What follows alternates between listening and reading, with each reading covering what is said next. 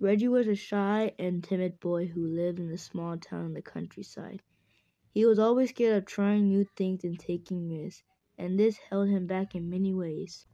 One day when Reggie was playing in the woods near his house, he stumbled upon a beautiful stream.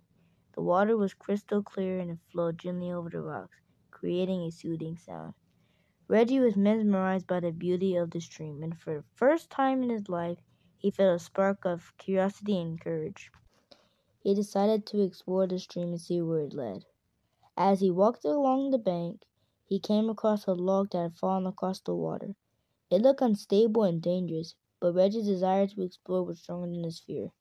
He carefully made his way across the log, one step at a time, and when he reached the other side, he felt a sense of pride and accomplishment. From that day on, Reggie's fear began to melt away. He started to take more risks and try new things, and as a result, he grew stronger and more confident. He learned how to swim in the stream, climbed to the top of the tallest tree in the woods, and even caught his first fish. Reggie's transformation didn't go unnoticed by his friends and family.